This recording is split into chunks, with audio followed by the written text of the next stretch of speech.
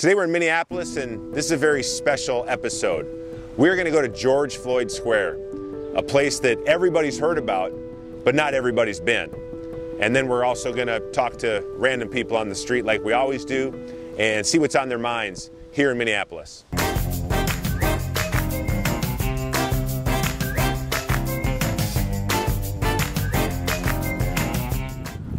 Matt, look at this park bench flipped over in the wind. Mario, Watch yourself. You think this is a park bench? Yeah, it flipped over. No, Mario, this is a Crowther blocking sled. You want me to demonstrate for you? Yeah, would you? Oh yeah, man, you just get down in your stance.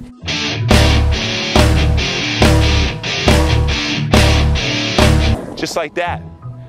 That didn't look, I made it look kind of easy, didn't I, Mario? I bet you I can move it further. You want to give it a try? Yeah. Okay, let's go. I want you to fire out, and I want you to hit that pin as hard as you can. Am I going to break it? You will not break it. Okay. I want you to drive it clear across Got the it. field, okay? Got it. Now, Got it. set, hut. Are you serious right now?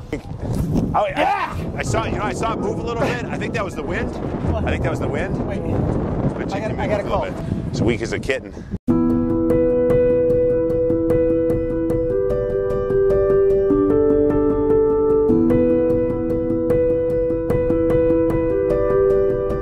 Pretty amazing to think that in a singular moment in time, a singular event happened right here, and the reverberations, the impact was felt all throughout the country.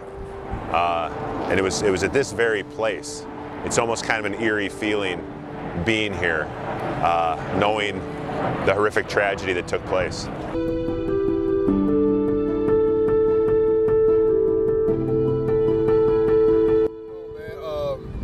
I think there's number one, we gotta find a way to calm down a lot of the crime.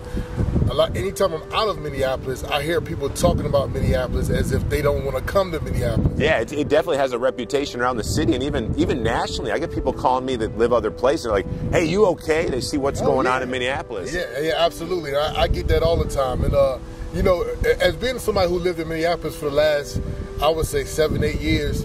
That's not the type of thing I want to hear about the city that I live in, you know? Have things gotten worse in the 7-8 years, I mean, as far as crime is concerned? Because I don't live in Minneapolis. You only know what you read and what you hear and what you see on the news. Have things gotten worse over the years? Yeah, I feel as though it has. You know, with me being married and having a kid now, you know what I'm saying, I'm even more worried about, you know what I'm saying, where my wife goes, where I go. You know, we think about stuff consciously before we actually go there, you know? The wave of where everybody's saying is they can't even go downtown. They can't go downtown. They can't go uptown to go to parties or anything like that because there's so much crime going on. But to be honest with you, I think when the pandemic happened and they shut everybody, all of the places down, stores down, nobody had anywhere to go. I felt like it started to get out of hand, and I think they're having a hard time slowing it down. The decisions about the pandemic has put a spark into the violence in the city. The defunding the police thing, I feel like that was kind of like where it started at, and I feel like it's kind of lawless right now. But I think that everybody needs to come together, sit down, and it needs to be a joint meeting with the people in the community and with the police officers. As a majority of people in Minneapolis, they don't want less cops. They don't want no cops. They want more. I mean, we don't have enough cops on the streets right now, right? It's insane because it's a narrative that people put that they want to make that black people want to defund the police, and that's not what black people want. Black people want security in their neighborhoods, and that's just the honest truth. But it's from somewhere is a narrative put on the neighborhood that black people want to defund the police, and that's not what black people want. I don't think white people or Mexican or anybody wants to defund the police. If you have crime, you want police to be there to do their job. What role is racism playing in the problems that are plaguing the black communities? What I look at is certain things like that have happened in the black community over many of years.